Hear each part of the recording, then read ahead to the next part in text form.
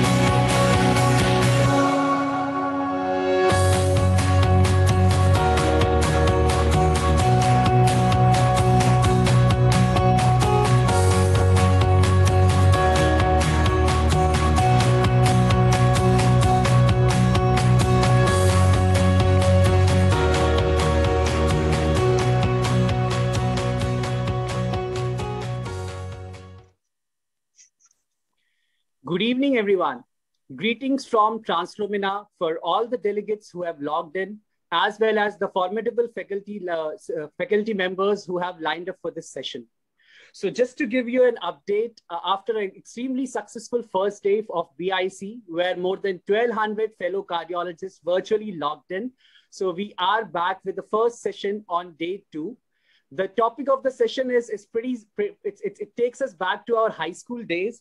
It's revisiting Newton's law, exerting ultra high force to create lumen. To take this session further, we have with us Dr. N.K. Mahesh, who will be moderating the entire session. Sir has an experience of more than 2 decades in varied capacities all across Indian command hospitals as well as base hospital. And at this point in time, Dr. N.K. Mahesh is the head of department and senior consultant at St. Gregorius Medical Mission Hospital, Kerala. So over to you, Dr. Mahesh. Thank you. Thank you for the introductions. Today's session will have the following as chairpersons. One is Dr. Florim from Heart Center Lucerne in Switzerland. Lucerne, as I understand, has got a lot of medieval architecture, a fine lake, snow-capped mountains, and it costs you 78,000 rupees to get from Bombay to Lucerne and 20,000 rupees a day to stay in the hotels there. So anybody planning for a trip, it's fabulous. So the second chairperson is Dr. M.S. Hiremath from Ruby Hall Clinic, Pune. I refuse to say anything further. Sir is known to all of us. Thank you, sir, for gracing this occasion. The third chairperson who isn't yet joined us, but would be joining us, is Dr. Praveen Chandra from Matanda, the medicine. Joined already. Yeah. Fabulous, sir. Thank you. Welcome. Thank you.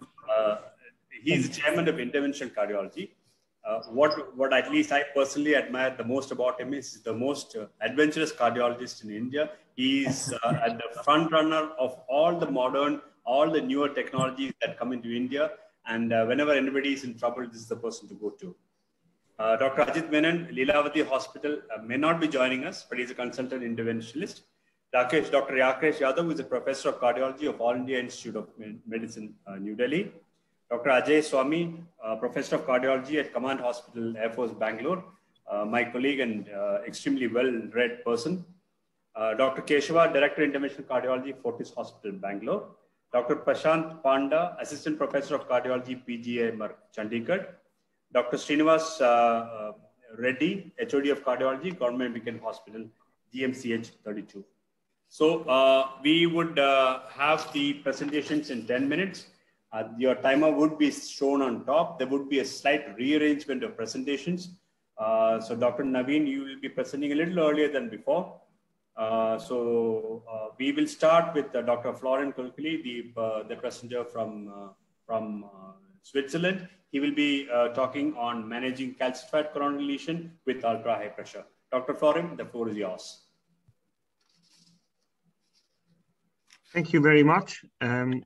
It's always a great honor for me to speak to Indian fellows, and this has a really good reason. And I'm praising you in the world. Maybe you don't know it, but I can tell you now, because I always say, I speak a lot about high pressure balloons and about OPN, and in different countries, and I always say, well, in India they at least understand what I'm talking about, because the doctors are very good and they understand the basic principles. So it's easy for me to tell them about this balloon. And in other countries it's very difficult because they just don't get the concept, and Indian doctors get it. So without losing more time, let me begin. So first, let's speak why PCI fails, then which balloons we should choose, and I will present you the OpenNC. Again, I'm sure you all know it and you use it on a regular basis, and then I would like to demonstrate some cases. If you look back in the history, we have known for a very long time now that there are some biological factors leading to PCI failure, but most of the factors are actually mechanical. And this has not changed from the time of bare metal stents to drug-eluting stents. I think mechanics still remain a very important factor. And one of the main problems we encounter in our daily life, and which really prevents us from doing a better work, is the presence of calcium. So I think we need to deal with calcium better. And if you use the wrong kit, then you will have dissections in the wrong parts, in the soft part of the vessel, but not tackle the calcium at all, even a thin calcium like in this case, if you use the wrong balloon. And you will have pictures like that, because very often we compensate our inability to tackle calcium with higher diameter, and this leads often to dissections and to perforations. And our patients in the future will be more and more complex. They have calcium, but they will be post-stent, post-cabbage, elderly, so it will be more and more difficult. So we need better kit to tackle calcium. And depending which balloon you are using, the compliance curves will be vastly different. And this is really important to know for you as a doctor, to have the proper kit in your hand and to know with which balloon you go to which pressure. Because if you go with a semi-compliant balloon to very high pressure, your diameter will explode and your vessel might explode as well. The OPNNC balloon is an ultra high pressure balloon, and with its unique design, it offers you enough force without really gaining a lot of diameter. If you look at the compliance curve, you will see that if you take a 3.0 OPN balloon, it will go to 3.334 millimeters, and it will not go higher. And this is completely different with a so-called non-compliant balloon. You should know most so-called non-compliant balloons are actually just less compliant than regular compliant balloons, but it's not, they are not really non-compliant, because non-compliant is I think the OPN balloon just defines this non-compliance chart again. And very often I hear people saying, well, I use rotablation, and then I have no problem. Well, unfortunately, like in this case, rotablation will not really guarantee stent expansion. This patient came in 2017, he was rotablated, this was the final result, but the patient came back 3 years later. And the reason was stent thrombosis. And I'll show you why stent thrombosis happened. It was difficult to tackle. It was very calcified. And once we opened it, we did a good job. But if you focus here on panel B, you'll see the stent was not expanded. And this was the reason for stent thrombosis. And we managed to expand that. So just because you use rotablation, it does not mean that you have expanded, that you have cracked the calcium, that you have expanded your lesion very well. Now, nowadays we have different tools to manage calcium, to understand calcium. So in this man, 53 years old, with CT and angiogram, we knew from the coronary CT that he has calcium. He had the calcium ring, and I'll show you the calcium ring here. You can see the vessel is a bit aneurysmatic, and then in the proximal part after this aneurysm, we have really a thick calcium ring.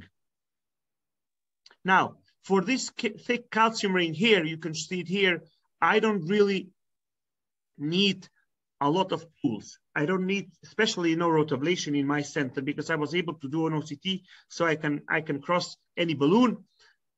In this case, I used cut and crack, something which I use a lot more recently for two reasons. One is to tackle calcium, And in this case, I use a 3.0 cutting balloon and then a 3.5 OPN balloon. I open the vessel, then I used a 3.5 NC balloon for expansion. It was OPN again, and a 4.0 semi-compliant balloon for apposition. And the second reason I use cut and crack, so Wolverine and open balloon, is for lesion preparation when I implant a drug-eluting balloon, just to have a better lesion preparation. Now, you can see here on this slide something very important. You can see the effect of the cutting balloon, but you can also see the effect, because it's the same portion of the vessel, again, after OPN. So the right is after OPN, and you can see that besides the fact that we crack the calcium, you can also compress this calcium and the fibrocalcific parts. So you create lumen. So just because you crack the calcium, again, this does not guarantee expansion. I believe in pressure, and I think this is quite easily to understand as well. And you can see it here, that you can crack the calcium and then you have to really compress these parts. So you create lumen for the vessel. And this was the final result. I'm sure you agree this is a good result. And this is on the longitudinal axis as well. You can see the stent is nicely expanded. So this kind of stents will not close again because they are nicely expanded.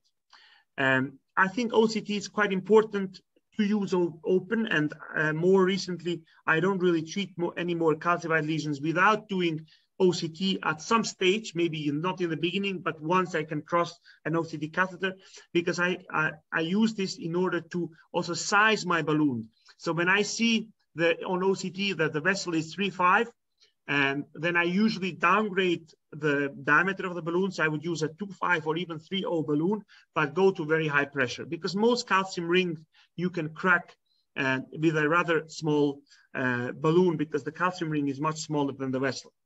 Now, why does pressure matter? Even in young patients, this is an old case, I did not use imaging in this case. This is a young lady with 3-vessel disease. The RCA is the culprit. And you can see here, I pre-dilated with a normal non-compliant balloon. It dissected, the patient had pain, so I rushed and put in a stent or 2 stents. The problem is the proximal stent was underexpanded. And very often, and this is something I've encountered more and more in the years I'm working, at 25 atmospheres, the stent still does not expand properly. So I had to use it at higher pressure. So in this case, at 45 atmosphere, and then at 45 atmosphere, the stent expanded. Finally, the lesion gave in. Now, 74 years old lady with a very calcified right coronary artery. You can see here this calcium chunk, and on the right side, you can see the OCT plane. This is clearly calcium, it's not thrombus. So in this case, I thought of using rotational atherectomy, of using a normal NC balloon, of using even shockwave, cutting, scoring, open NC. But simple-minded as I am, I said, well, let's show some preparation. This was before I put the OCT catheter down. I checked on OCT, and then I said, well, let me crack this calcium, because with a cutting balloon, I do 2 things. First, I try to fraction the calcium a little bit, and second, I cut those collagen fibers in order to really have less retraction of the vessel. And then I use an OPN balloon at 40 atmospheres. This cracked quite nicely. I put a stent in, and then I use an OPN balloon at 40 atmospheres to just post-dilate. So I used open for pre and post-dilatation. And you can see this was the result. Then I did OCT again, and when you do OCT and you try to achieve a perfect result, then you become really a perfectionist. So I was not happy with the stent expansion, because although the balloon was opening, the vessel was collapsing again because it just had too much retraction force. So I put a stent, I put a second stent, and then this was the final result of the second stent. And I'm sure you agree, this is a nicely expanded stent, and the patient is doing fine. Now, sometimes we just have to keep PCI simple in patients who are frail, elderly, and we don't want to play around a lot. This was an old case in 2013, ejection fraction of 20%, old lady, bad LV function, so all the bad things. You can see here, our right is occluded, circumflex is actually occluded as well, and the idea was to fix the LED in this frail lady. Now, this was in the early days. In the early days of I was using open balloon. So I used here 2 balloons at 2020 and 2520, and you can see I used first a normal non-compliant balloon just to create some space. And this is something I do frequently. So I don't get frustrated when the open balloon does not cross immediately. I say, okay, fine, I'll use a normal NC balloon, just a small one, 2-0, to create some space, and then I'll go on and use proper kit. So in this case, the lesion was nicely expanded. I put 2 stents in, and the result was good. After 4 years, this lady came back and she had pain, chest pain again. And we all thought she has a restenosis in the LAD. And you can see here, even after in such a calcified lesion, the result after 4 years looks quite nice. She has really great long-term angiographic result. I even considered opening the right at this stage, but she was so frail and so old. So I said, okay, fine, leave it. I'm sure she's dead now in the meantime, because this is now 5-6 years ago. But I think it's important to understand that if you do a good job, if you gain enough lumen, then the result in the long term will be good. Now, can we combine rotablation or other techniques with high pressure? I think high pressure should always be in the center of treatment when you treat a patient with a calcified lesion or with heavily calcified lesion. And then this can be rotablation in order to just be able to cross kit down there. This can be shockwave if you want to combine it, because sometimes I believe this is actually not a bad concept, combining shockwave and open balloon for lesion preparation before you implant a stent. I think we should not be fundamentalist and say, well, I use only one or I use second, but I think the time has come to combine all these different kits. So in this case, this is also a very old case, OPN for pre and post dilatation. This was the final result in this heavily calcified lesion. And what I love a lot and why I showed this case, 18 months later, you can see the result is fantastic. He has had no restenosis, and this is the important. Now, just briefly, our study which we performed and which we published, I think 2 years ago, we demonstrated that in order to achieve a perfect stent expansion, you need non-compliant balloon for pre and post dilatation, and in this study most of them were open balloon. So just by using a semi-compliant balloon for pre-dilatation or a normal non-compliant balloon and then post-dilating hard, this will not give you the perfect expansion. The perfect expansion or the best expansion is reached when you use for pre and post dilatation a non-compliant balloon. And this is a concept which we have used in our center for many years and which is very successful. Now, just maybe some concerns, because I hear this all the time. I don't use OPN because it's bulky. It's true it's bulky, but use a proper guide, use a proper wire. Because if you do a calcified vessel, then you should be prepared. This is like going to war, and if you go to war, you don't go with a rifle. And you think, do you have some air support, some really big cannons in order to fight this war? Then I hear people, I prefer debulking and cracking the calcium with rotablation. Well, it's true, you can do that, but the problem is most of us don't do imaging and then guide rotablation according to that, because then you would use 2-3 burrs for one case, and in most cases, people use just 1 burr. So with 1 to 5 burr, you don't debulk the lesion. I'm afraid of high pressure inflations. Well, I'm afraid of high diameter, because the diameter ruptures the vessel and not the pressure. And then I have people who say, well, you must perforate all the time. Well, no, if you respect the diameter of the vessel, and if you do the concept, downsize the balloon diameter and upsize the pressure, then you will have no perforations. So I think it's important to use a proper wire, use a proper balloon, use guide extension if you cannot deliver it down, and avoid oversizing. So let me just bring my take-home messages. PCI failure is very often mechanical, and we have to address these mechanical factors. And I love this session that it will deal just with mechanics of calcified lesions, because this is very important. Now, good lesion preparation will always help you achieve good stent expansion. And this is what we want for our patients. We should not leave stents underexpanded. And I think it's also very important in calcified lesions, very often we need more pressure, not more diameter. This is especially important for young fellows. And I think, in my opinion, the open NC balloon is the only balloon which allows dilatation at ultra high pressure without reaching a very, very big diameter, which will burst your vessel. Thank you very much. I have 10 seconds left, but let me finish. Thanks a lot. Fabulous, Dr. Florim. Hiremath, sir, your comments, and then we will go on to Dr. Baruah, where we are slightly short of time. Yeah, I think Dr. Florim, very good justification where we should use OPN balloon and how we should be judging the pressure. But let me ask you one question. Suppose you have a calcified lesion, which is very focal, and you have the vessel, which is say 3+, 3.1, 3.2. So in that case, when you take a OPN, the diameter should be 3 or 2.5? 2.5.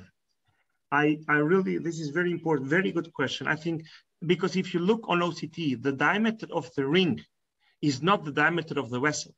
The ring is much smaller than the vessel. So if the vessel is 3.5 and your ring is 3.0, then don't go with a 3.0. You can crack it with 2.5 because the ring has certain thickness. So if you apply enough pressure, I have actually this case, I did not have it now in the presentation, but I think it's very important to really not overdo it with the diameter. I sent it actually to Nancy to share it with the viewers with this one case where I implanted a 3.5 stent, but I cracked the ring with 2.5 balloon at 40 atmospheres. Very good comment. I think due paucity of time, we'll go on. Dr. Florim, thank you very much for that. Thanks a lot. Of yours. Dr. Baruah, are you ready? You are up next because Dr. Ankush is not joined in so far. Dr. Baruah is an interventional cardiologist and head of cardiology of the Apollo Hospital in Visakhapatnam. Old friend of mine, great operator. Dr. Baruah, the field is yours. You're muted.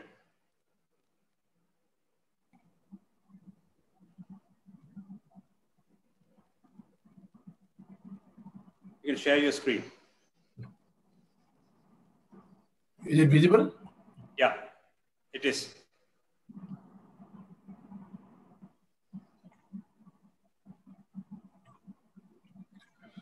Thank you, Dr. Mahesh, for your kind words. Good evening to all. This is, I just want to show one case, which I feel this particular balloon has really helped me in tackling this particular case. This is the case history. This is an octogenarian 80-year-old hypertensive man presented with a chest pain, with sweating and mild dyspnea at rest. Hemodynamically, he was stable.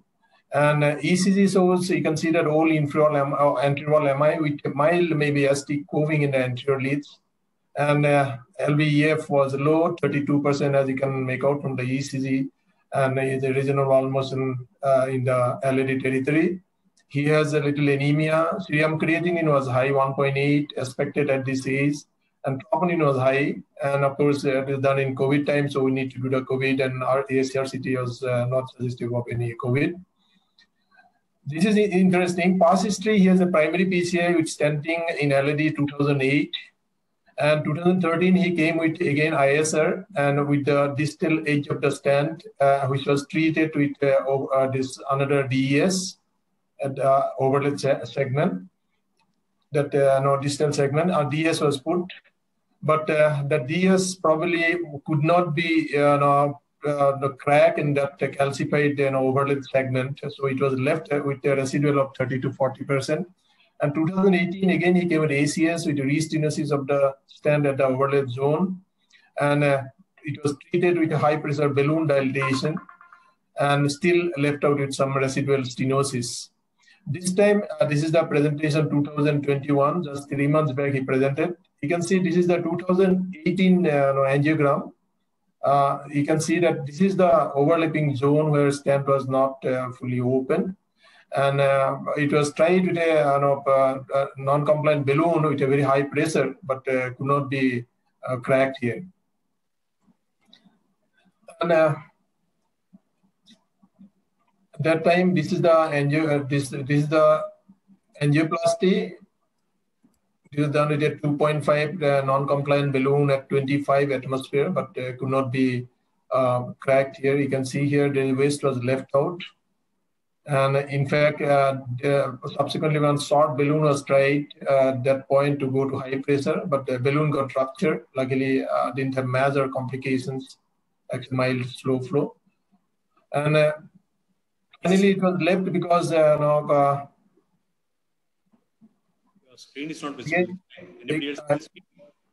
Again, this is a non-compliant balloon with a body wire. It was tried, but it could not be cracked.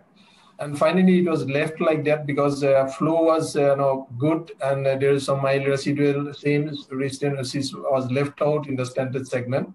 You can see here, this is the angiographic final result in 2018. And apart from that area, his distal LED was fairly okay, right coronary was fine, and left circumflex was okay. And this time, in 2021, he has come with this angiogram. You can see that this is actually this late stent thrombosis. You can see that stent was thrombosed at that point again. There's no distal flow. And so we plan to do angioplasty again this time because he had continued to have angina. This is the balloon, small balloon we opened. Then we opened with a 2.5 non-compliant balloon. But you can see here, this is a watermelon seeding effect. It was very interesting. It was the balloon was not able to hold there. It just keep on jumping proximally and distally. Keep on coming out once you try to go to high pressure and jumping. So I think this is also interesting. Just I went through the watermelon effect. This is important in ISR. This has some implications in the long term and immediate result. As you see here, this was associated with diffuse ISR and a poor TIMI flow, distal flow, more balloon dilatation, longer balloon time, and poor acute result if you have this phenomenon. Even the long term, the higher restenosis rate. And a logistic regression analysis in this particular RIF studies shows that watermelon seeding effect was emerged as a predictor of the recurrent restenosis in ISR. So this is the result we have with the balloon dilation. There is no good flow. And so we thought because it's a thrombotic lesion, we try to pass on the thromboaspiration export catheter, which could not be completely crossed, though it went to the that particular point, and we did aspiration. It has gave some little bit of better results. You can see that flow has been established with thrombus. You can very well appreciate in this point, and but flow is a little better, though distal flow is not good. Probably thrombus might have migrated, or maybe some kind of this coronary spasm, and. Subsequently, we have taken an open NC balloon. You can see that problem was here, the 2.5 open NC balloon was taken. You can see that it's similar to the previous kind of non-compliant balloon, waste is remaining.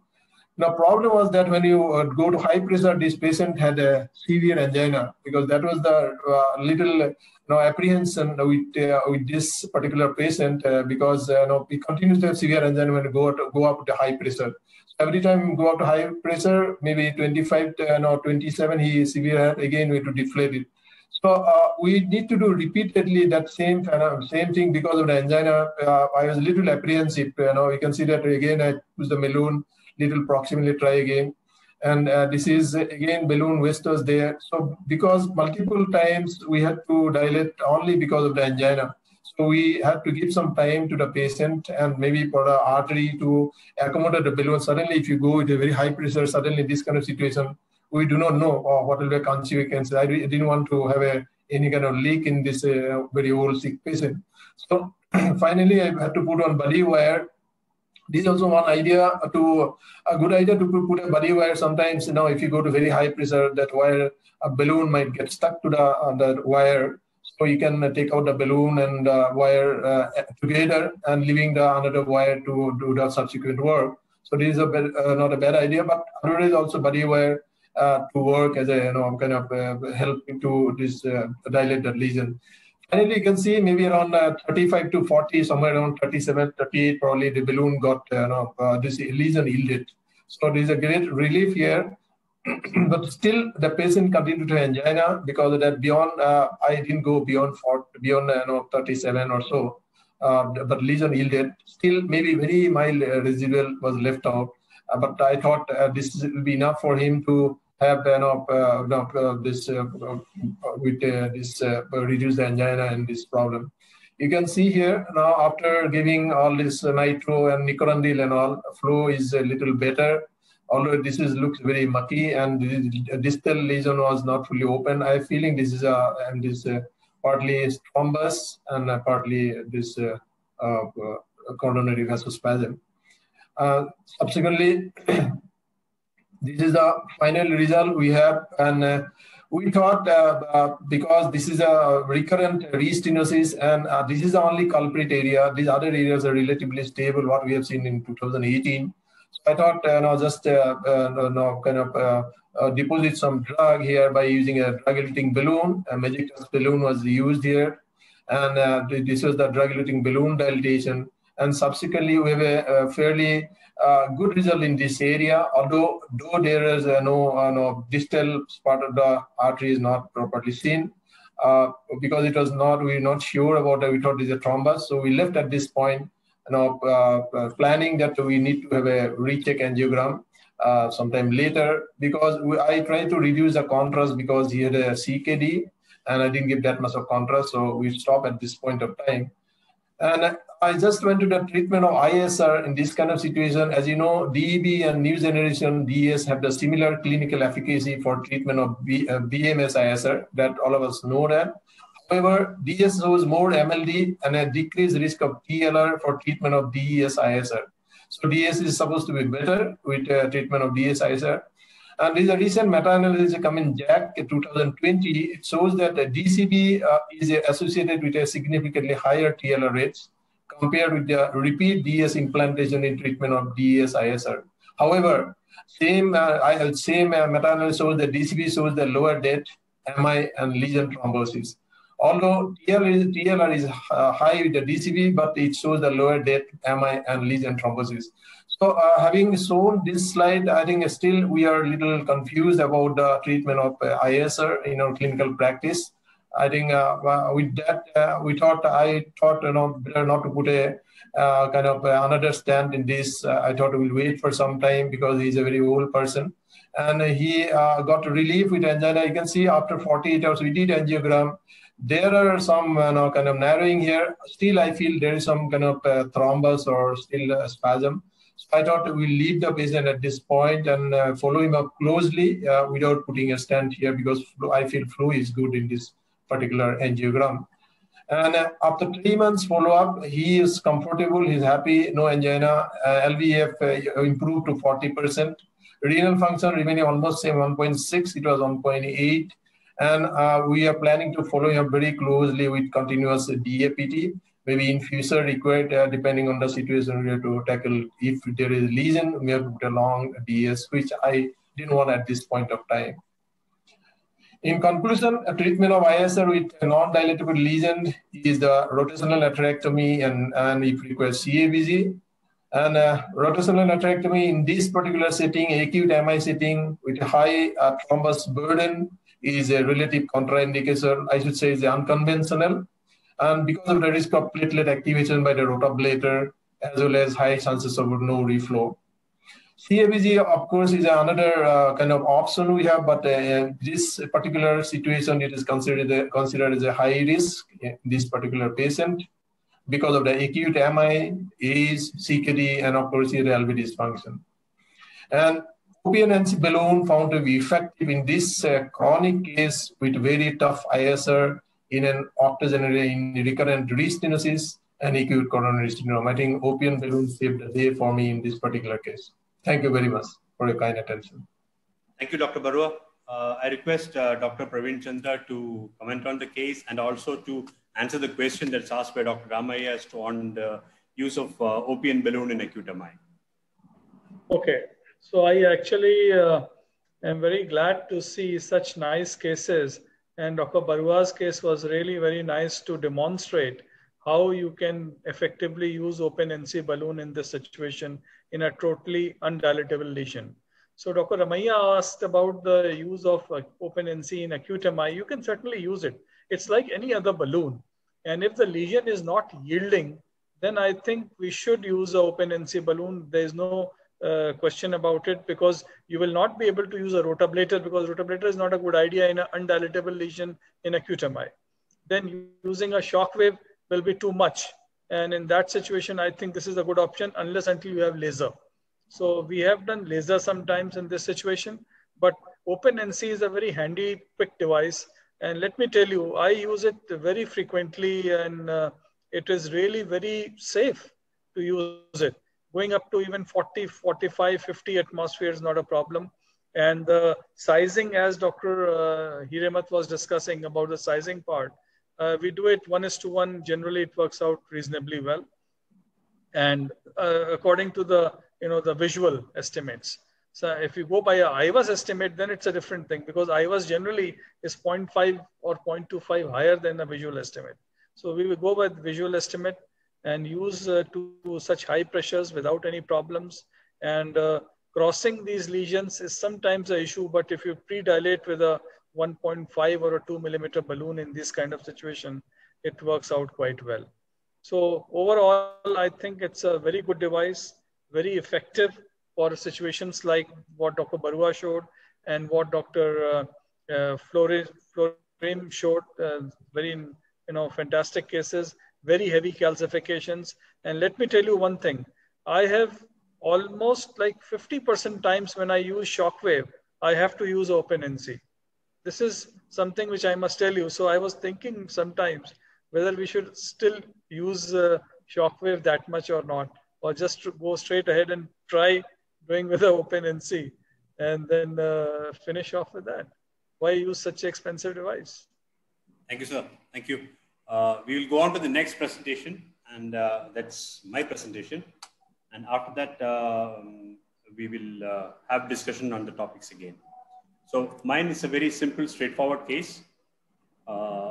This is an OCT guided PC of a calcified vessel using high pressure balloon. Greetings from my new institute, that's Paramela Heart Institute. So 56 male, chronic smoker, rest angina, 2D echo showed EF of 50%, 80% stenosis in the proximal middle AD with heavy calcium load, circumflex distal cutoff, RCA proximal distal diffuse disease with maximum 95% stenosis. RCA lesion was addressed with 2 tests, and then elective LAD angioplasty was planned. Right radial artery was cannulated with a 6 French sheath, 6 French EBU was the guide, LAD was wired with a strand blue wire, OCT run was taken to assess the LAD lesion, and OCT, this is the first shot, and this is the second shot, and this is the first OCT run. OCT run shows this was done with saline, so a little bit of specks at the distal part can be seen proximally. It will clear out as we come back. Total length of about 31.7 millimeters. There is a calcium length which can be seen in this area. This is heavily calcified area. You can see superficial and deep calcium, and then it opens out to a large vessel.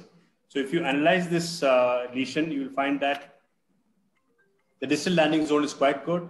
There is a 4.72 millimeter squared area, 11 o'clock to 5 o'clock calcium. And little ahead, there is a second calcium block from 10 o'clock to 2 o'clock with a calcium thickness of 1.1 millimeter, this thing.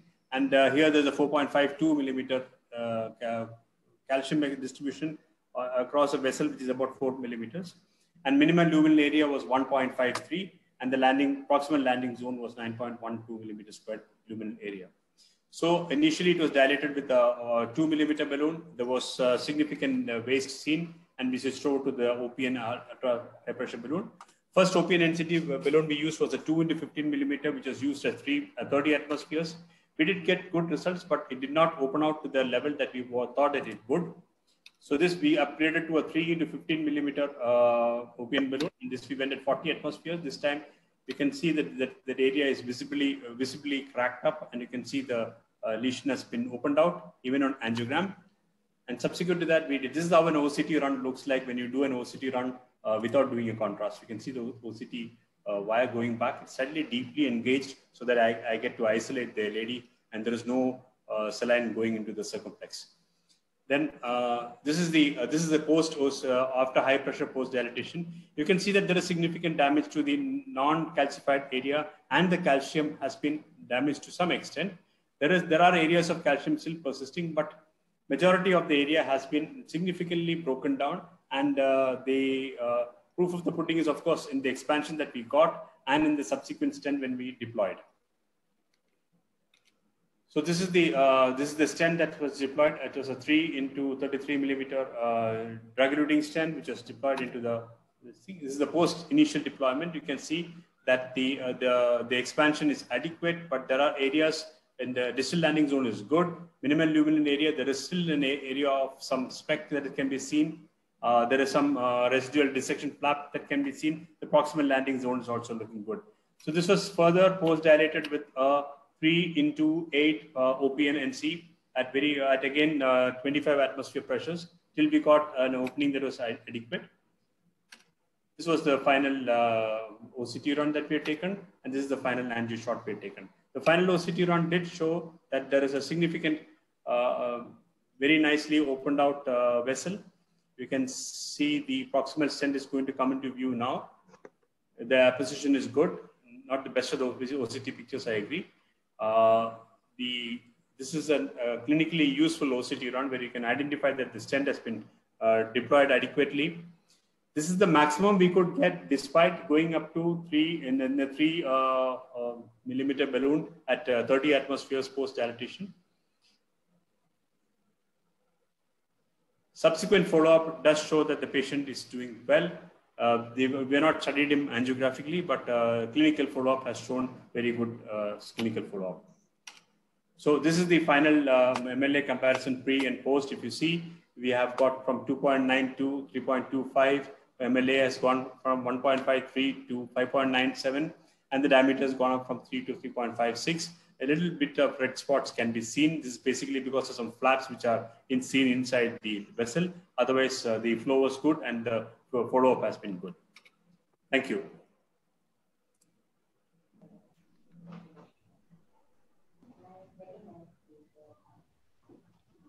Open for discussion. Dr. Hiremath, sir, your opinion, and then we can go on to Dr. Srinivas. Yeah, nice case, Dr. Mahesh. I think it shows all the steps that one should do when you're finding a very, very hard lesion, which is difficult to expand with a regular non-compliant. I think all the steps are good. And we already discussed that when you're going to take the inflation pressures to something like 50, the diameter should be half size less. I think that's a technique which I follow almost every time. And then you're very comfortable going to a pressure of 50. Thank you, sir. Dr. Srinivas. Just one point for discussion, Dr. Mahesh. Would you size the balloon differently whether you're preparing the lesion or you're post-dilating with a stent? If I have to prepare the lesion, I did prepare the lesion with a small balloon. Yes. Right. Then when I found that did not give me an adequate movement or adequate space for the stent to go through, or the calcium has not been tackled, because I did the OCT run after the initial preparation. It was not adequate. Then I went up with the 3 balloon, which was exactly the size of the inner lumen. And then only we went ahead and got the lumen that is satisfactory. The sizes were definitely different. No. The strategy is perfect, and it's just what we do. Since this question arises, or a comment arises from the previous discussion that we had, wherein we size the balloon. What size do you take if you have a lot of thick calcium? Whether you take the same size, or you take a different size, or you take a bigger size. If the vessel is 3, it's been commented that we should take a 2.5 and go to, if one has to go to really high pressures. Sometimes when even after one cuts and does an NC balloon almost 1:1, you find that the stent hasn't expanded to where you'd want it to, especially when you do the OCT. So our practice in the lab is the size we choose based on whether we are pre-dilating or preparing, or whether we're post-dilating a stent. When we're post-dilating a stent, the stent is always delivered after we have adequately prepared. But sometimes even after preparing with the 0.5 millimeter balloon, which is smaller than the size, The OCT then shows us that the segment where the maximum calcium is hasn't expanded. In that situation, what we do in our lab, I don't know what the others would do, and I'd be very interested to know, is we take a 1:1 OP and NC for post-dilating the stent and then use that up to 35 atmospheres. Beyond that, we would be scared to go when you're post-dilating because of fears of polymer disruption, fracture, etc.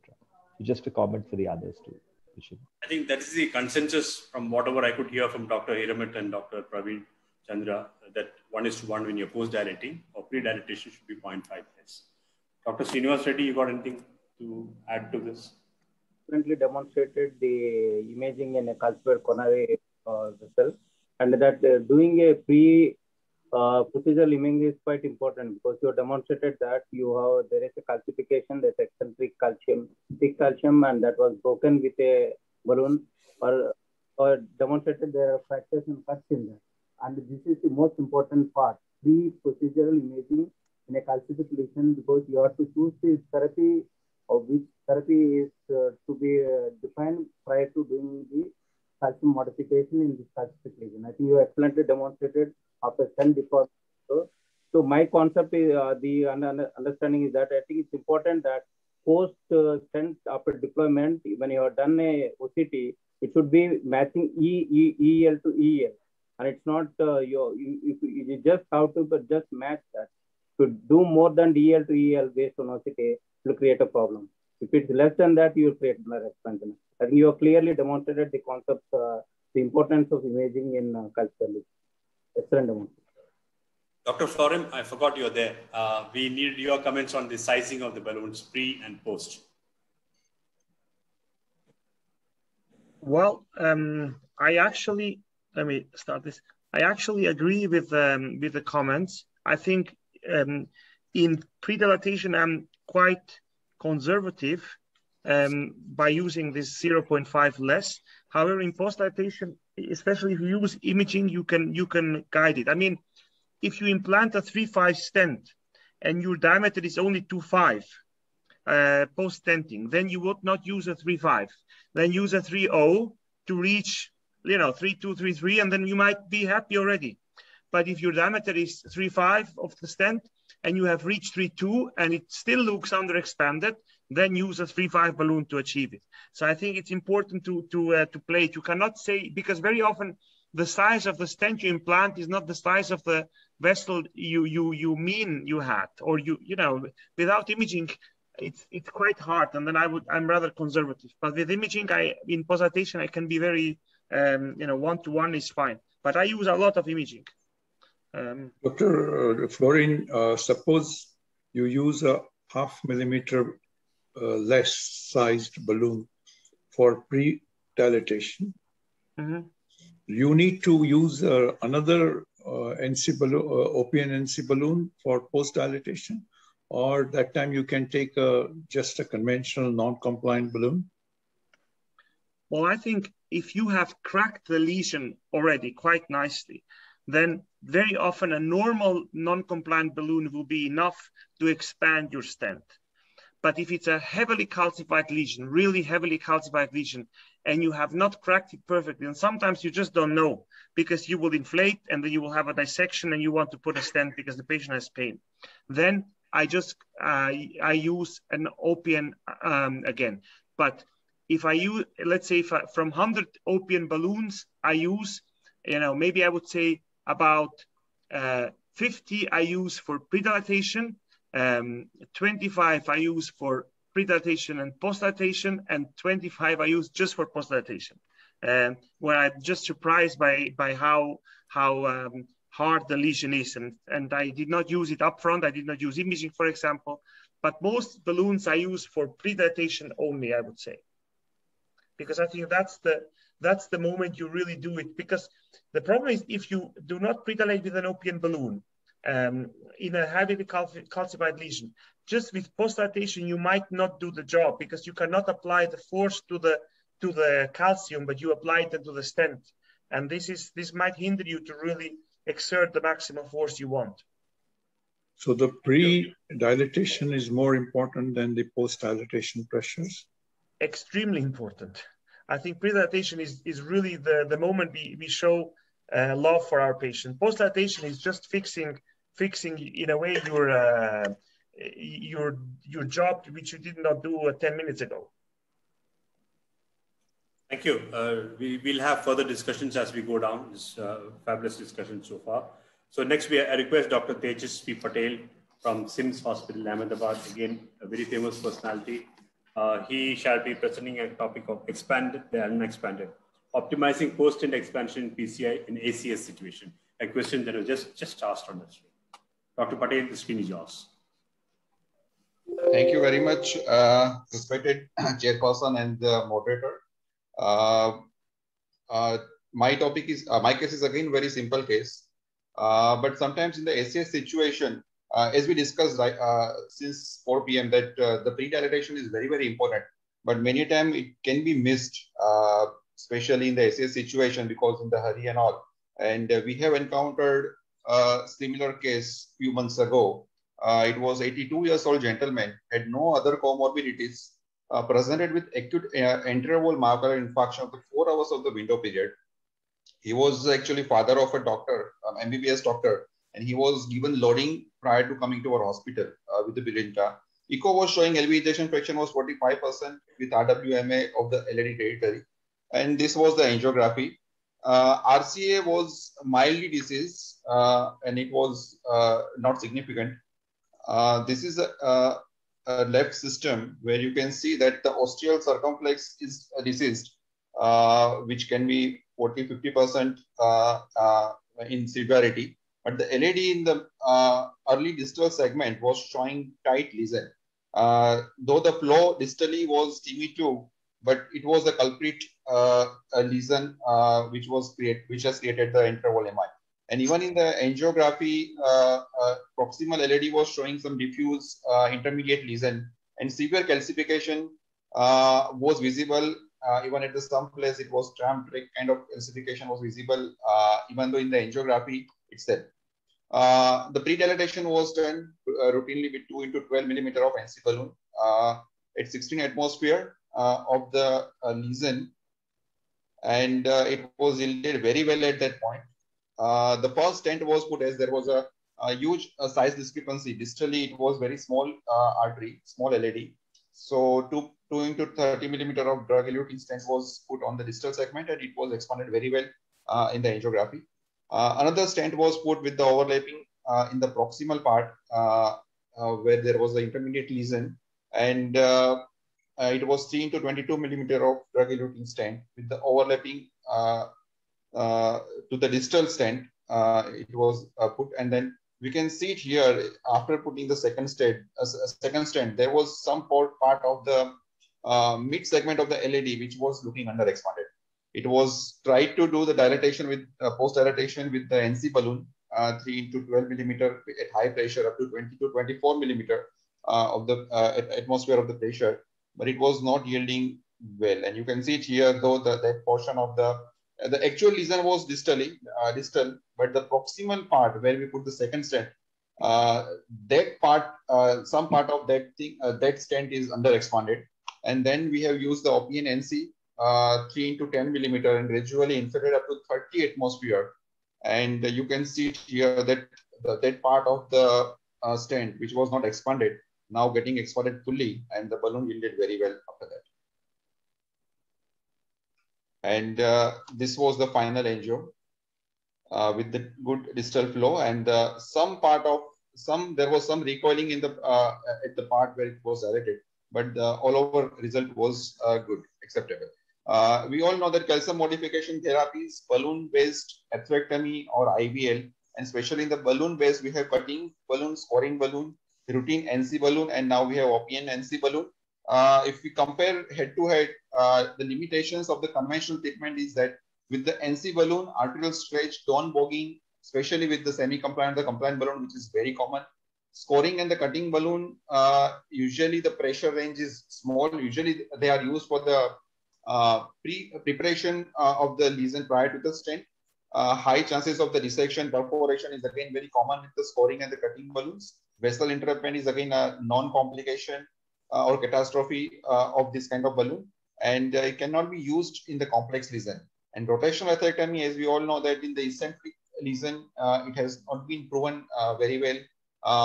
Requires high learning curve as well, and do not treat the medial calcium, which is very, very important sometimes in some patients. So OPN-NC, we all know that it's a spatial balloon with a unique technology.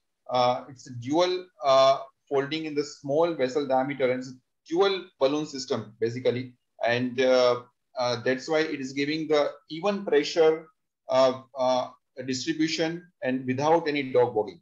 So you can see it here that linear compliance and the controlled growth of this kind of balloon, even at the high pressure, it is uniform, and that's the reason it is not creating any dog bogging and giving the equal high pressure to the area without any much expansion and without any dog bogging. Lastly, the tips and tricks, I think it has been discussed since last 1 hour, that we should avoid polymer sleeve wires, especially the hydrophilic wires like filter XT and Whisper when we use this kind of balloon, especially when we go for the high pressure. For assessing distal lesions, use extra support guide wires like Grand Slam, All Star, or Sion Blue extra support. For pre-dilatation, again, it's a discussion by all that what is the size of the pre and the post-dilatation. But what usually we follow is that pre-dilatation with 0.5 millimeter lesser, and post-dilatation with and for the instant restenosis, 1:1 size of OPN-NC has to be used. It should be used with the OPN ID, that is a special inflation device which can go up to 55 bar for the inflation for the high pressure inflation, and pressure should be increased gradually after when we reach to the 20 atmosphere, so that it can go gradually over the few seconds. We should increase the pressure to reach to 35 or 40 or even higher pressure. Thank you very much, and I would like to have questions. I think Dr. Keshava Ramaya, your comments, and then I have a question for the expert panel. I think it's greatly he has demonstrated. However, imaging was a necessity, I think, because of whatever constraint they have not done the imaging. But I think a very good case to demonstrate OPN-NC. I had only one query that in a acute MI situation, if you do a high pressure dilatation, distal embolism is going to be very, very big issue, not pertaining to this case. But anyhow, I think suppose you use a 3 mm balloon, stent looks under, because in acute MI sizing is going to be slightly more difficult because of vasospasm and all. Suppose you use a OPN-NC in this type of situation, there may be more distal embolism like this, or should you wait a couple of days and then bring back the patient and then use the OPN-NC was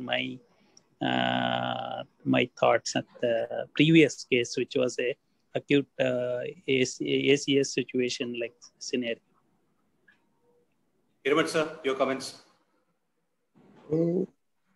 I would feel the possibility of distal embolization when you go. I mean, normally I would deploy all stents at about 30 atmosphere pressure with an NC. So when we are going from 30 to 40, 45, and maybe 50, we are not actually, we're exerting a pressure, but not expanding continuously. If you see the diameter, final diameter achieved with an OPN-NC, it's pretty close at 30 as well as 50 atmospheric pressure. So I would probably not bring the patient back again, and do a complete job in the first setting itself during an acute MI. Can I add a comment here? Yeah, please.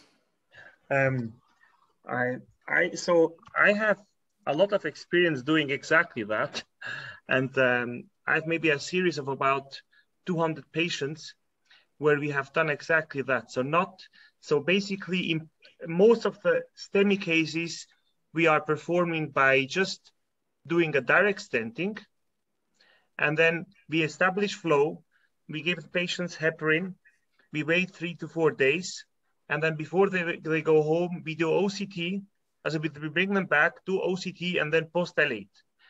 And one thing I have encountered is that we have probably done a lot of damage in the acute setting, because by expanding, you know, a 3-5-4-0 balloon, any balloon you use, you will have disembolization in at least 1/3 of these patients. And if you have that disembolization, you will cause a lot of damage. And sometimes we just have not realized how much damage we might create to the patient. And the risk of a re-angio for the patient is nowadays, from the radial approach, really minimal. So we will actually publish now a paper exactly on this. And I know it's for the patient, it's one more intervention, but I think if it's an important vessel like proximal LAD or big right, I would advocate to not insist with finishing the job right away. So here I have a slightly different opinion, and of course we have to prove that this is a good concept. But in our center is now, so my consultants, they are afraid to post-dilate acutely because they have seen how good it can go without doing that. Thank you. Paucity of time and paucity of money. Both of them are our restrictions now. Yeah. I go on to the next speaker, please. Dr. Naveen Mathew, who is a professor of cardiology at the Amrita Institute of Medical Sciences, Kochi. He will be presenting a case on rotate and shock. Naveen, yours.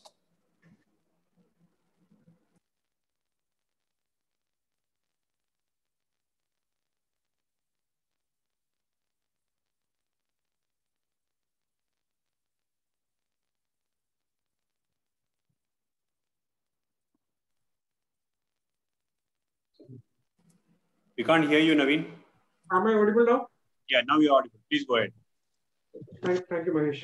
We have a lot of time, but the finances are really restricted, is what my case will be demonstrating. This is a story of an 81-year-old man with a long history of documented coronary artery disease right from 1985, when he had an infralateral MI, which was thrombolized, and reinfarction in the same territory in 2003, which was also thrombolized. Then 3 years down the line, he presented to us with class 2 angina, which has got a 3-vessel disease and occluded RCA, which was left for medical follow-up, which was collateralizing from the left system. But the left system, proximal LAD was stented with a taxus stent, and the circumflex received another taxus stent. That was in 2006. He was going on smoothly with that for many years. This is what he left behind.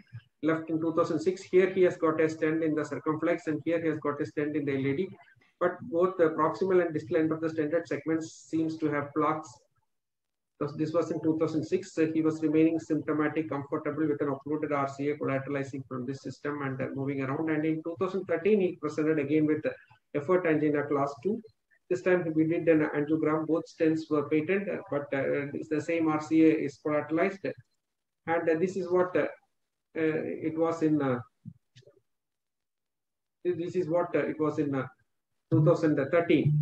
So we gave him a good distal LAD, very well graftable vessels. Proximal LAD lesion is significant, even though stent is patent. RC circumflex is also significant lesions, can receive a graft PDA, good graftable vessels. So we gave him the option of the CABG, but he was not keen for CABG.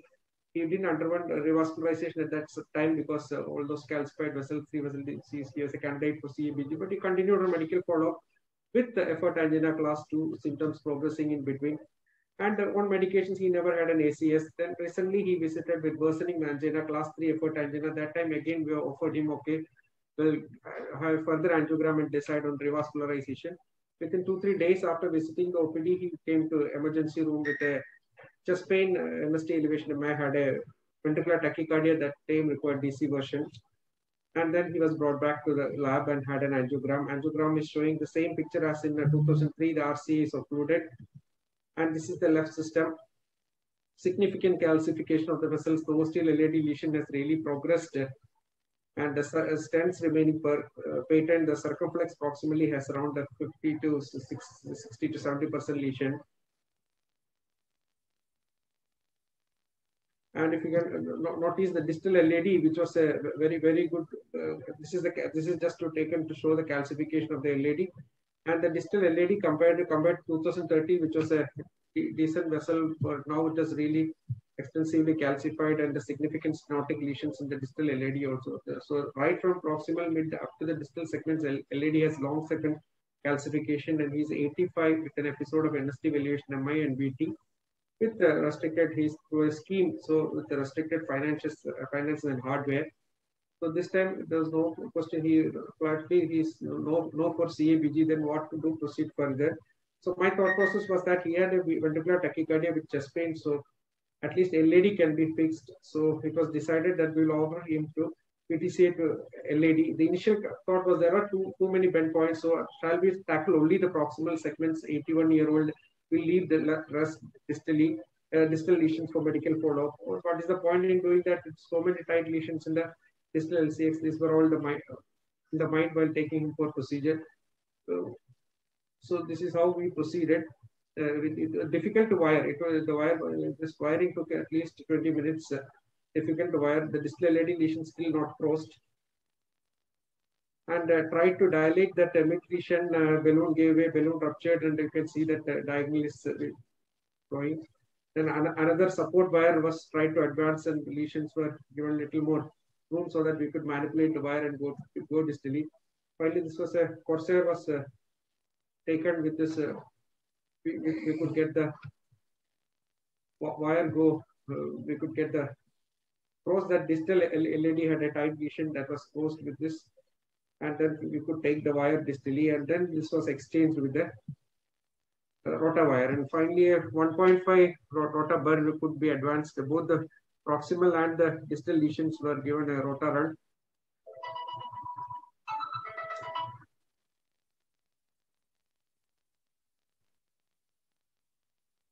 So even the proximal and then the distal lesions both could be taken a rota run.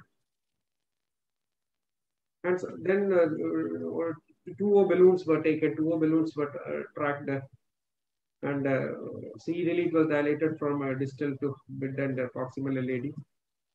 This was series of small balloons. All are 2 and 2.5 balloons were taken to serially dilate the lesions.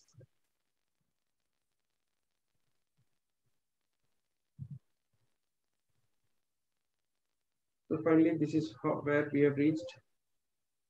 So we were allowed 2 stents to be used, and one this thing was what we got a IVL balloon was allowed as per the scheme. So we dilated the proximal lesions, and then by that time the bigger balloons were not tracking, so we have to use a guidezilla to track the devices. So the proximal lesions were dilated, and then we took a 3.5 into 10 IVL, and given some 8 shocks were given. Then we tested while taking a bigger balloon whether it is tracking and dilating the lesions. This was well tracked and dilated. And finally, they distally started stenting the LAD with a 2.75 into 40. And approximately with a 3.5 into 40 with the overlap. This was a proximal stent.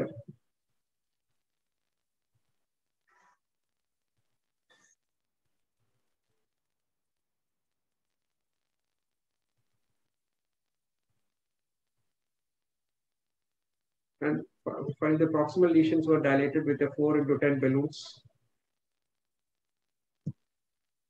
And that overlap portion was again dilated with a 3.5 into 8 balloon.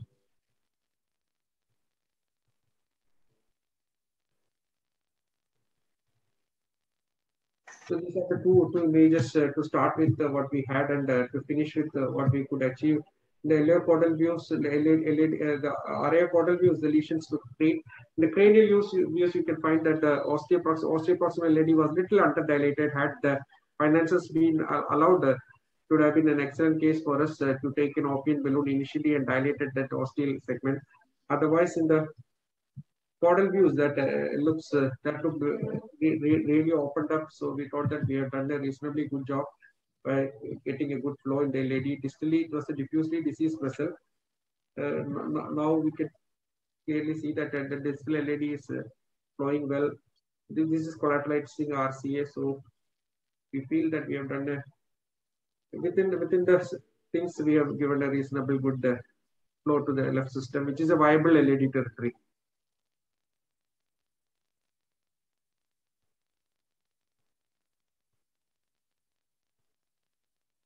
Had the finances allowed, I would have really loved to approximate to dilate even before taking that osteoproximal LAD would have gone a little more. But then the caudal views were little reassuring. So left it at now. It is almost 6 weeks. He has come for review. He is doing well. So, Mahesh, I am through my slides.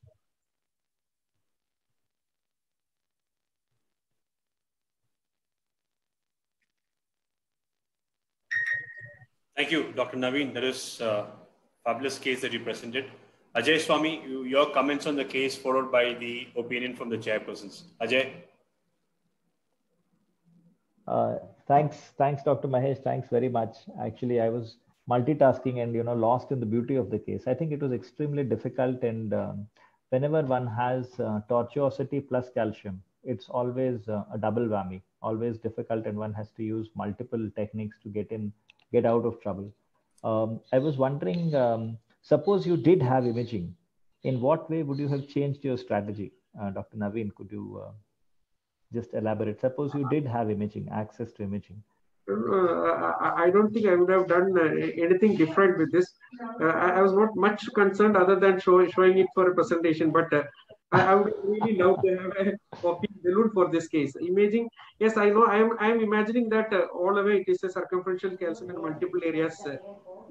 Because in multiple views you can see everywhere it is parallel lines. So I'm imagining that it is a circumferential calcium 270 degrees arc will be there in most of the places. Yeah, I think there's maybe a little bit more to it. Would you have changed your burr size or your rotational speed or something? There were also two options. 1.75 was there, 1.5 was there, but then that bend I was a little worried whether it will get trapped or something. So after many thought only I zeroed it down to 1.5. Should we take it 1.5? Yes, I have gone with some balloons, but I have shown only one balloon rupturing. At least 2-3 balloons have ruptured in the way whether it will get trapped and also after a lot of thinking discussion, okay, then 1.5 will take. Because no, I think it's a option was only for a one burr only we could take. So we right. So whatever you have done is absolutely fine. I'm just trying to learn from your case. What we would probably have done was after the first rota, we would probably have imaged and then decided whether to upsize the burr or not. And obviously OPN would have been a fantastic tool. I felt that the bends were not so bad that we needed to get worried about rota. The larger burr size you use, the lesser the risk of entrapment anyway. It's the smaller burrs that create problem as far as entrapment is concerned. But I think great case, lovely learning points, and whatever the operator does at that particular point is fine. I just want to learn and tell you what we would be doing in our lab. Wonderful case. Thank you. Thank you. We'll just go on to the next case, and after that there is a question for the expert panel. That the question asked is, there is rota regret, there is IVL regret as said by Dr. Praveen Chandra. Do you have also a OPN regret? Any experience? That's a question to be answered by the expert panel after this presentation by Dr. Rama Kumari, who is the unit head of cardiology in NIMS Hyderabad. Dr. Rama, all yours. Sir, good evening, teachers and colleagues. Am I audible, sir? You're audible. Please go ahead. Okay, sir. Thank you, sir. And I have a lot of experience because we are working in teaching institution. And please, Vinod, can you share my videos? Vinod, please. Ma'am, your screen is already shared. You can use it the way you want. I believe the presentation is visible, Dr. Mahesh? Yes. Yes, okay, great. So, ma'am, you can control it at your end. You can present the case like normally, Rama, it will be visible. Go to the next slide from your side only. Sir, we are working in a big teaching and training institution, and because of my residents and assistant professors are there, we did one case. It is a simple case, but we made a complex case. How we manage it after this case, just I want to give this. Next slide. I'm not able to go to Vinod. Next slide. Next slide. Vinod. Yes. Oh, okay, ma'am. I'll do it. Yeah. Please play it. This is a very simple case, sir. This man, a 58-year-old male patient, he presented with unstable angina and 2D echo good LV function, and we did angiogram showing single vessel disease, that is mid LAD, and FFR done, it is significant. So, and we did PFTCA to mid LAD, and we did PTCA, it is went on well, and it is at around 6 p.m. after 10 PTCAs, which took long because it is simple case. After PTCA, what we noticed, there is a small perforation after taking the angio. So, we used a ginger medium for this case because the tortuosity, and there is a small, can you please repeat that previous video? Previous one. And we noticed a small pericardial effusion of this patient. So we had, can you go back? Can you go back, please? Can you go back? Can you show the previous slide? Previous slide. Yeah, perfect. Yeah, B, yeah, yes. There was a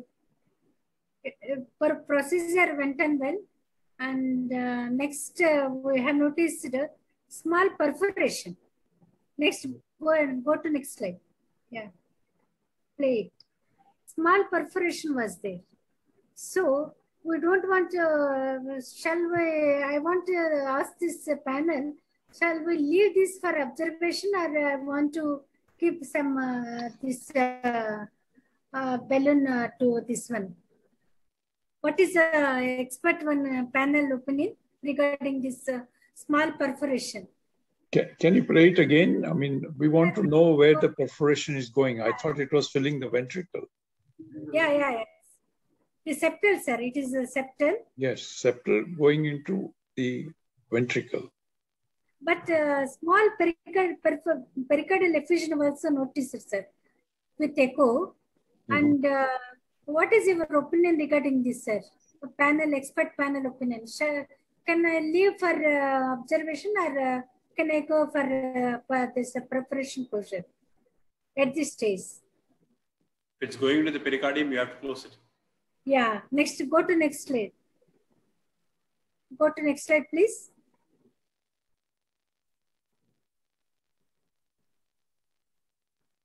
So what we had, immediately we noticed that there is small pericardial effusion, but the patient was hemodynamically stable, and we took 2.5 to 18 mm graft master and deployed under nominal pressure. It was a distal, so we don't want to go under high pressures, and perforation was very well managed. And we kept, and patient was discharged with DAPT, and we observed for 2 days. He was hemodynamically stable, and there was no pericardial effusion, and we discharged him with the DAPT score. Next, what happened? And next slide. And what is this? 6 weeks after this. What happened? He presented with acute interval MI. I was wondered, and I insisted him, and are you continuing DAPT or not? He said, I have not stopped any DAPT score, and I have not stopped, and what you have prescribed. He showed me all the tablets also. So, and we did ECG showing frank interval MI, and with moderate LV dysfunction and with normal sinus rhythm, patient was hemodynamically stable. So we took him to the cath lab, and we did angiogram. This is the angiogram picture, and this one is graft master was totally occluded, and there was a thrombus before to the in between the stent, previous stent and the graft master. It was occluded. Next slide, please. Next slide. Next slide, please. Go to next slide. And in this, so we want, I thought that previous, we have not, graft master was not adequately disinflated. So what we did, I took 2.5 into 10 open NC balloon for this graft master. And to open this, I did actually this OCT run also for this to know to study the pathology inside. And unfortunately, because of this COVID duties, I don't have all these technicians are not available. So I have not taken the OCT, this run pre and post run OCT for this. It was nicely demonstrated that graft master was totally occluded, and in between previous stent and graft master, there was a thrombotic occlusion was there. And so at this stage, at this point, we kept another stent. Next, go to next B, slide B. Play the slide B. Yeah. We kept another, yes. Another stent in between. And this is the OCT run pullback for this graft master study. What happened to this etiology and what is the extent of the length of the thrombus. And the next slide. And this was the OCT run of the graft master, and this is the graft master and what is occluded. This was occluded, total occluded, and this after this there was a thrombus, and after that, and the previous stent was nicely well opposed, and nothing was there. So in between there was thrombus and graft master occluded. So because with open NC 2.5 into 10 opened very well and deployed at 25 atmospheres with I kept for 1 minute, and it was opened very well. And post OCT run after this. Next, go to next slide, please, Vinod. Next slide. Open and say already I have everybody discussed. I don't want to discuss. And I kept one more stent in between this graft master and the previous stent, and opposed very well. And the same open NC I used for this again at the junction of previous the newly deployed stent and previous graft master, and the final OCT run. And I could not have that OCT run because this pandemic era technician was not available. This was the final angiographic film, and this patient is doing well. And I advised him for a dual antiplatelet therapy for 36 to 48 months. And now he is coming for regularly for follow-up, and he is doing well. This is my case. And after that, we had so many cases, and this COVID-19 duties, I have not collected all these complex cases. Thank you for kind hearing, and I invite all the critics of this, my procedure. Thank you, Dr. Rama. It was the most honest case presented today. Dr. Hiremath, and your comments, and then we'll go on to the next case. We're running short of time. Yeah, I was actually not very sure whether you needed to seal the perforation. I think the perforation was probably through the septal, and it was probably communicating with the ventricle. And there was a gap also. I mean, the perforation obviously happened during the first procedure. And the presentation 1 week later showing that perforation, that itself says that it could have been left alone. I would probably leave it alone. It was communicating with probably one of the ventricles, most likely the left ventricle. And so many times you can leave them alone and not do anything at all. So my decision, once you saw the septal branch going to the LV, was probably don't do anything, just leave him alone. But the thing is, he is developing pericardial efficiency. Sir. That is a worrying thing. That's why we kept that craft master in this case. So you are not sure whether it's only with the ventricle or whether it was communicating with the ventricle as well as the pericardium. Pericardium, I'm not sure, sir. That's why we kept immediately craft master, sir, in this case. Can I make one comment, just a short comment? Just 1 second. Please. So what we have done is that we have a series of about 30 cases which we submitted and waiting for acceptance in the cardiology journal. And what we did was to just bury the covered stent. I think the problem with the covered stent is that they tend to collapse and you have under expansion because they just don't have radial force.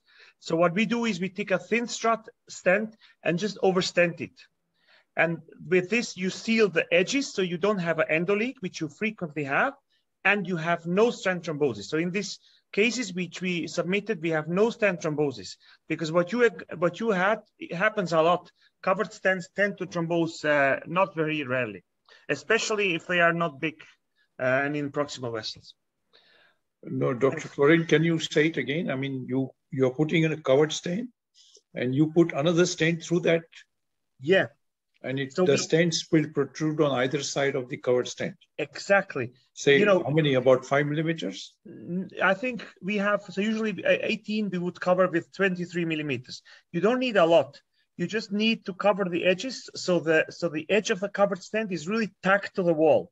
Because very often, if you have a big perforation with a covered stent, you will not be able to seal the perforation completely.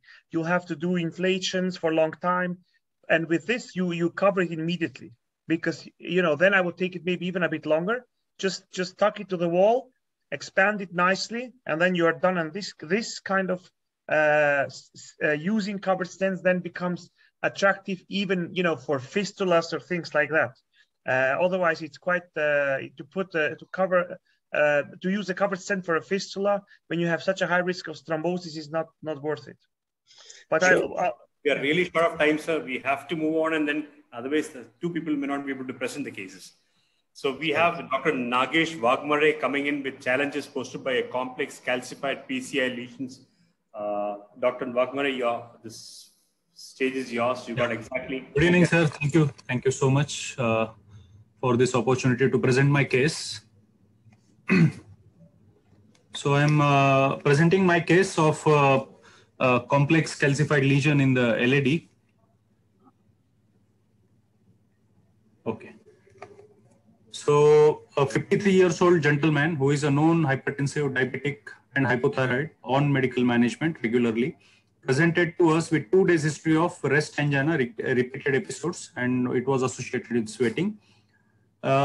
During the second COVID wave, all patients were subjected to COVID test, and he found to have COVID positive, so admitted to the COVID wing of the hospital. ECG showed infra-LMI, echo showed RWMA with mild LV dysfunction. Ejection fraction was somewhere around 45%. The patient was late for lysis and so treated with medical therapy, standard of line, including DAPT, low molecular heparin, ARB for his hypertension, beta blocker, insulin to control the sugar, and he was also treated for as per the COVID protocol. His cardiac enzymes were elevated, but other blood parameters were normal. D-dimer was 256. It was not too high for the patient. The CT score was 9. Though patient's COVID was positive, he remained asymptomatic for any of the COVID symptoms or signs. On day 4 and 5, we did RT-PCR twice, which turned out to be negative, so shifted to non-COVID wing. Then patient was subjected to angiography. He remained asymptomatic for the COVID. This was his angiographic shoots. It was a left dominant circulation. RCA was totally occluded, but it was very small and non-dominant. LAD, we can see it was heavily calcified long segment lesion starting from the proximal segment, extending up to the mid segment of the LAD. Circumflex was normal, it was dominant, and OM had lesion, the diagonals had lesions. This was the LAO cranial view, and this was the RCA shoot of this patient. So my thinking and plan was clear. The patient was advised to undergo CABG. Since the patient was becoming stable, the patient could have been waited. So immediate CABG was anyways not available in view of recent COVID status. The surgeons was not willing to touch this patient during the hospital stay. Our plan was to bring back the patient after 15 days for the CABG. The patient was being monitored in hospital, and on day 7, he noticed recurrence of anginal chest pain. The troponins were rising as compared to the initial levels. So decided to proceed with PCI in this patient. So the issues were it was a multivessel disease, now behaving like unstable angina, rather STEMI followed by NSTEMI. There was extensive calcification in the LAD. So I prepared my checklist. It was urgent situation, but I was not in hurry to not do my preparation. So I made my checklist, made sure everything is there. I decided to go for femoral access. Imaging, OCT was available. I had all the NC balloons, OP and NC in my lab. Cutting balloons were also prepared. Rotablation was planned with 1.25 and 1.5 millimeter burr standby. IVL was not available for me at that point of time. And there was anesthesia backup, and all team members were there. I work in a teaching institute, so that I have that facility. So I quickly did the PCI to the OM with 2 days POBA of D1, D2 with good result. And then I proceeded with the PCI of the LAD. In the second shoot, we can see I tried to do the OCT pre-preparation of LAD lesion, but the OCT catheter failed to cross the critical calcified LAD lesions. So I had no choice but to take the switch to Rota. I took 1.25 millimeter burr, but with multiple attempts also, I could not crack the mid-LAD lesion. We can see there is a dense calcification, and my Rota burr failed to cross after a certain point. There were 2 obstructions. First was cleared. So I planned to upsize the burr to 1.5 millimeter. There was a technical problem occurred at that time, and the Rota console was not working. I could not do the Rota with 1.5 millimeter burr, so I left with the options of balloon only. So I initially took OPNNC and flextome, but the balloons failed to cross. Fortunately, one of the conventional NC 2.75 by 15 millimeter I used since the cutting balloon was not going to the point of maximum calcification. Once this 2.75 millimeter NC balloon was there, I dilated it. We can see this strain boost. There was huge calcification, and in the second image there was a vest because of the napkin ring calcification at the LAD lesion. I could dilate it with high pressure NC balloon. There was dissection. At this stage, the patient complained of chest pain. There was perspiration noticed. So I quickly went ahead and did the deployment of a stent, 2.75 by 40 millimeter, latest generation regulating stent in the mid LAD. And after treating that dissection part, I went ahead and did the OCT run, which indeed showed a lot of segments with under expansion, and I required post dilatation with the NC and OPNNC balloons. So this was my OCT run after the first stent, which was deployed in the mid LAD. We can see there was no distal edge dissection. This part of the stent was expanded well, but where the napkin ring calcification was there, it was still under expanded. The expansion was 67%, and the MSA was low than what is acceptable. And in the proximal segment of the LAD, there was another segment of heavy calcification. It was almost like 360-degree calcification, as we can see in this image. So at this stage, I had to prepare this lesion before I could take the second stent. I used cutting balloon, 3 millimeter. I gradually increased the pressure. I kept it for longer duration and prepared the lesion. In this image, we can see there is a huge calcification, especially in the media, and it is all around the vessel segment, vessel wall. After that, I took another drug-eluting stent in the proximal LAD in overlapping fashion with the second stent in the mid LAD. It was 3.5 by 22 millimeter, and I did OCT check after this and did the post dilation also. Now we can see the stent is expanded in the mid segment as well as the distal segment. This was my final angiogram. in the aleocranial view, where the bend is in the mid LAD after the diagonal, I can see some portion of under expansion. But OCT imaging gave me confidence. There was 88% expansion in the mid LAD segment. The proximal LAD was 94% expansion achieved with MSA acceptable in both the segments. So my take-home message is, if we are contemplating PCA of calcified lesions, we should be well prepared. We should know the working of all the hardwares that will be needed to treat a calcified lesion. We should be well versed, well experienced in that. We should have a complete checklist which should be prepared, and the hardware should be kept ready when we are dealing with such kind of calcified lesions. IVL availability is an issue at present, in addition to the cost of IVL, and we should spare ample time, spend ample time analyzing the angiogram, and should be able to devise our plan A, plan B. We should be able to anticipate difficulties and be ready with alternative plans. Imaging is optimal. It identifies the issues, but many a times we may not be able to address all the issues seen in the OCT. So we should be satisfied at good result. We should not try and achieve perfect each and every time if it is going to be high risk for the patient. Thank you, sir. Thank you, Dr. Nagesh. Very good case. I will request Dr. Raja Nag to start sharing his screen. In the meantime, Dr. Praveen Chandra, your comments on this case, please. Yeah. So I must again say that one thing which I must appreciate from Dr. Nagesh's presentation is, in the last slide, what he wrote and what he also said in the beginning is the checklist. So in a patient like this, it can never be, it's not a good idea to do an ad hoc angioplasty. You have to make a plan. And once you have a plan, you must make sure that you have adequate hardware available in the cath lab, and the checklist should be ticked off. If the checklist is complete, then there is hardly any chance to falter. So I must say that I must congratulate him for this very fine demonstration of a very difficult case, and demonstrating that in a complex situation, we must have everything available. Although he did not have IVL, but he knew that he will be able to handle it with different ways. So I must say that having an open NC on the shelf is actually kind of obviates the need of many things, including sometimes even rotablation.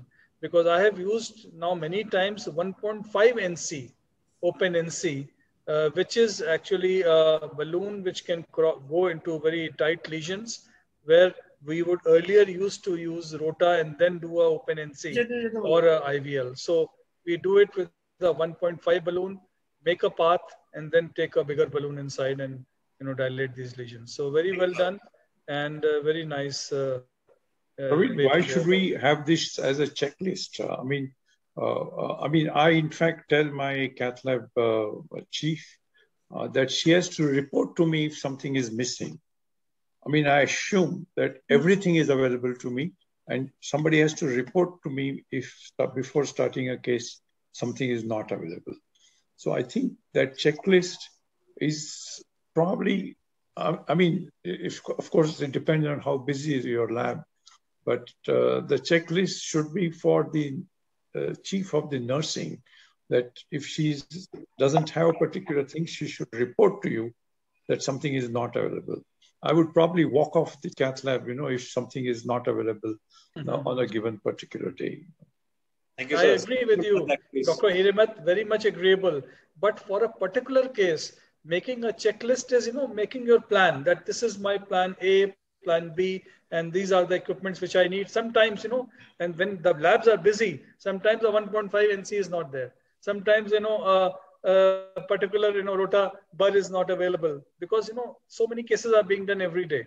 So that is why I say that making a checklist for yourself, for the, for the entire team which is going to work in the cath lab, and for the technicians to know that everything should be available.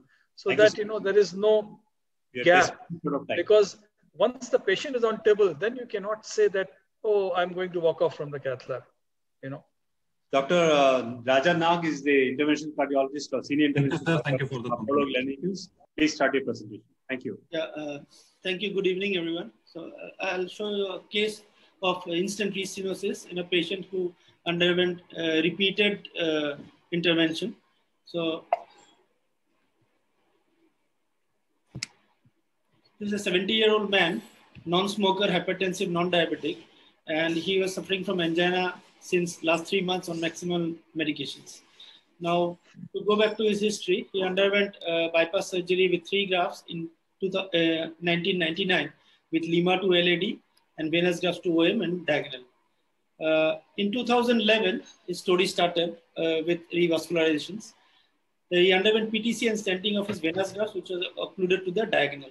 Again, in 2015, he underwent PCI and stenting of his native RCA. He was doing well again till 2018 when he presented with angina again and underwent a stenting of his venous grafts to OM.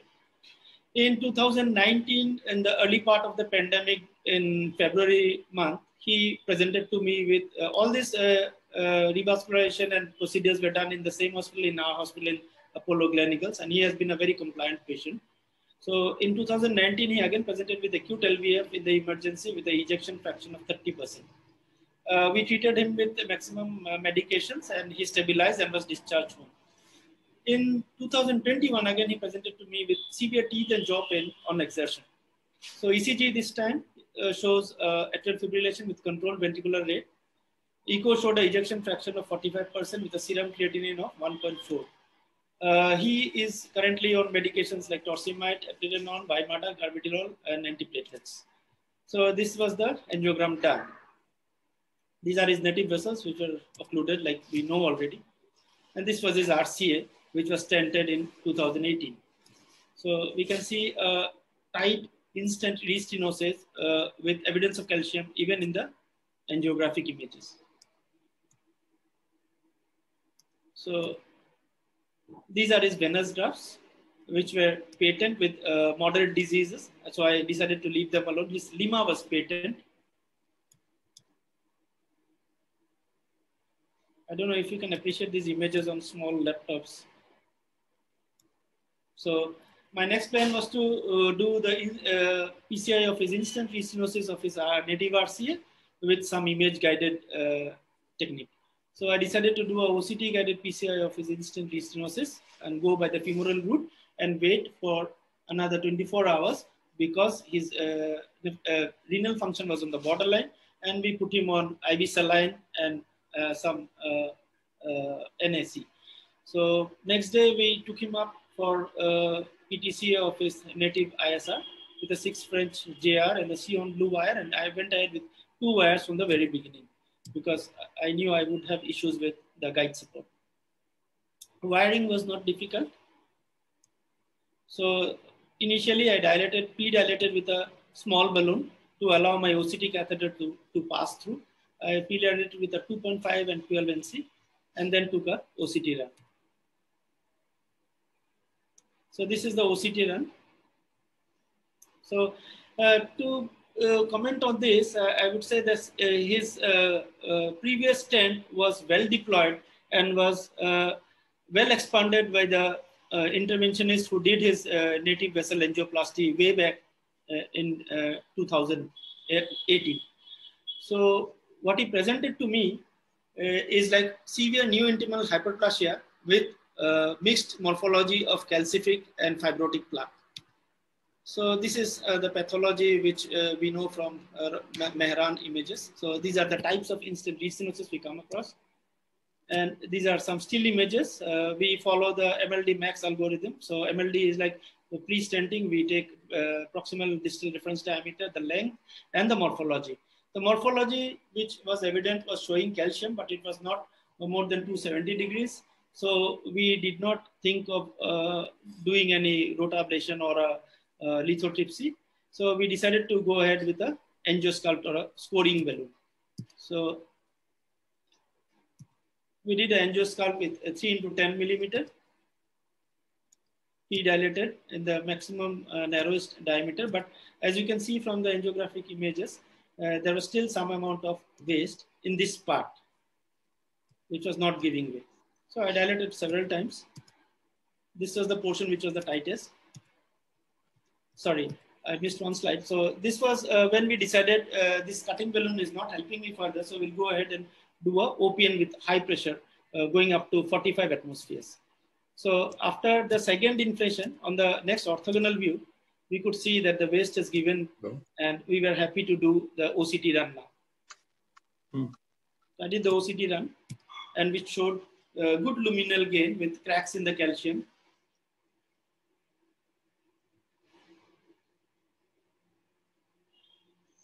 So having achieved this, we decided to go ahead and do the stenting.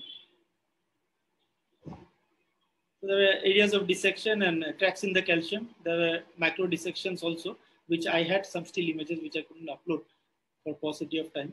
So this is a 3D rendering of the same post OPN and post scoring balloon thing.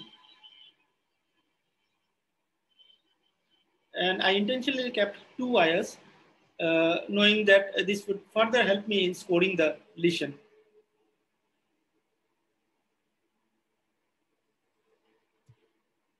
So we did some more P-dilatations.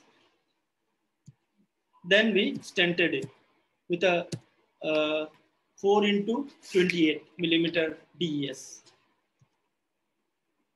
Sorry, it was a 3.5 into 28. It was not 4, I remember correctly, because the earliest stent was 3 millimeter in diameter. We have those records. So then it was dilated, and this was the final angiogram. This is the 3D rendering image of the final angiogram. And the stent was expanded more than 100%. The area achieved was more than 7. So we are satisfied at that. And the overlap part was also well expanded. So this is the overlap part we are coming to. And we left it at that. So mechanisms of drug-eluting stent has been the Achilles heel. We have to stop here. We'll skip the discussion part for the time being because we are running short of time. Sure. The fabulous case. I'll just go on to the next person because otherwise he won't get an opportunity to present. No problem. No problem. Thank you. Thank you for the. Thank you. Dr. Manan Anand, can you please share your slides? He is the Director of Cardiology at the Amritsar Heart Institute.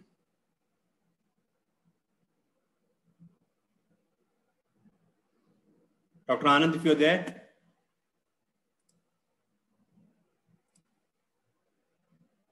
I saw him 5 minutes back.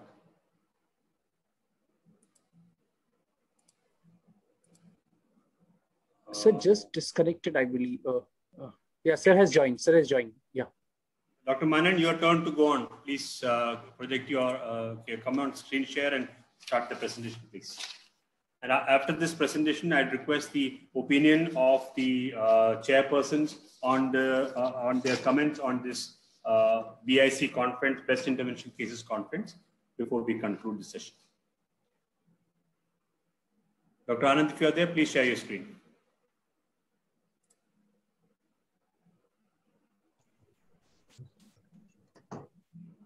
Yeah, please share your screen.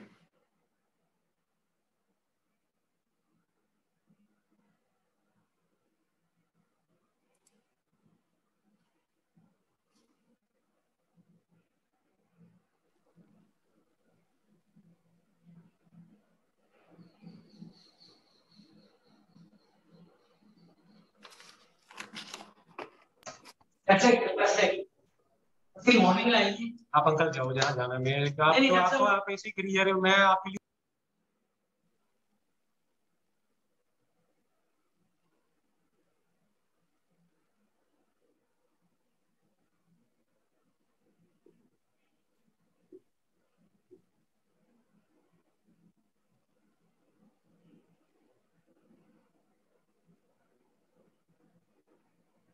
Evening, everyone.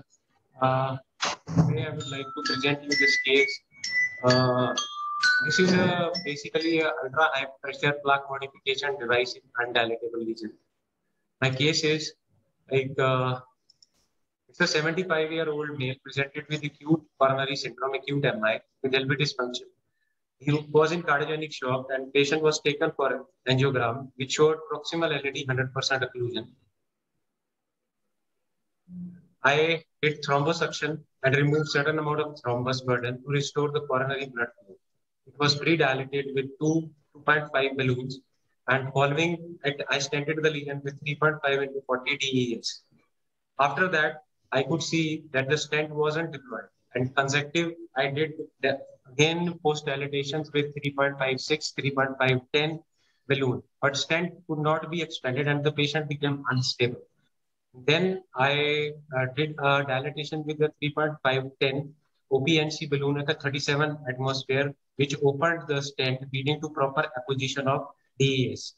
So these are basically the still images showing the dog boning of the stent here with a post dilatation NC balloon. And after that, this is opening of the stent with the OPNC 3.5 into 10. These are the angiographic images. Sorry, this is the angiographic image. This is basically 100% LAD occlusion, firing of LAD. Can you go on the presentation mode? It'll be easier for you. This is the epicranial view.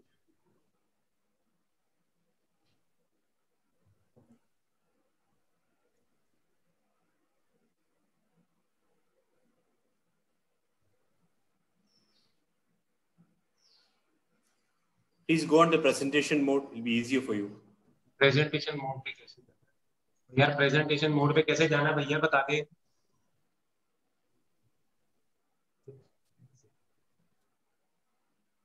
This is the deployation of the stent, showing non-deployed stent at the proximal part of the LAD.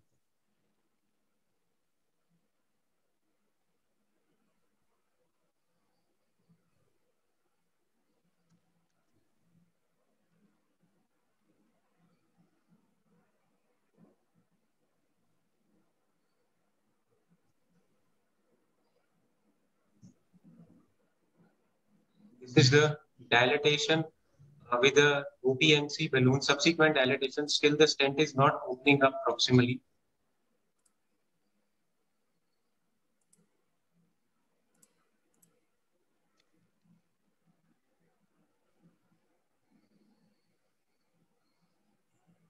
This is the dilatation with the OPNC at 37 atmosphere. After this, when the stent was open, we restored the TV3 flow in the LAD and the patient became stable. And this is my case, which is a very short case. I had taken a very small amount of images as the patient had acute MI and was having ST elevation.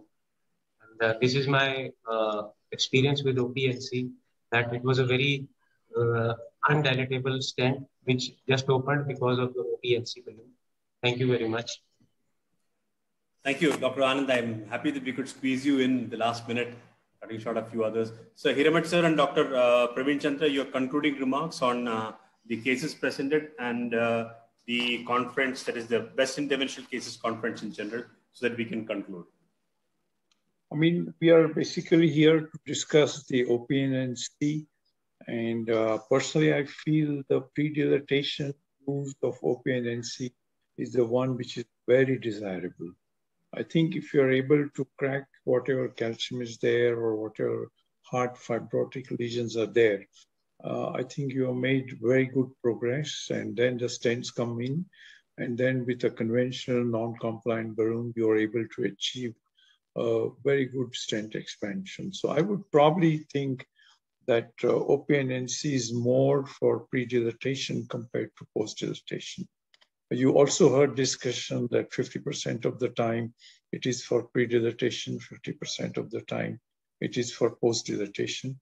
Yes, I think post-dilatation also can, I mean, post-stent deployment dilatation also can be done with OPNC. But my emphasis is more on pre-dilatation. If you fail on that, I think you have more options available to you, and they should be used before the stent goes in. That's how I would look at using an OPNNC.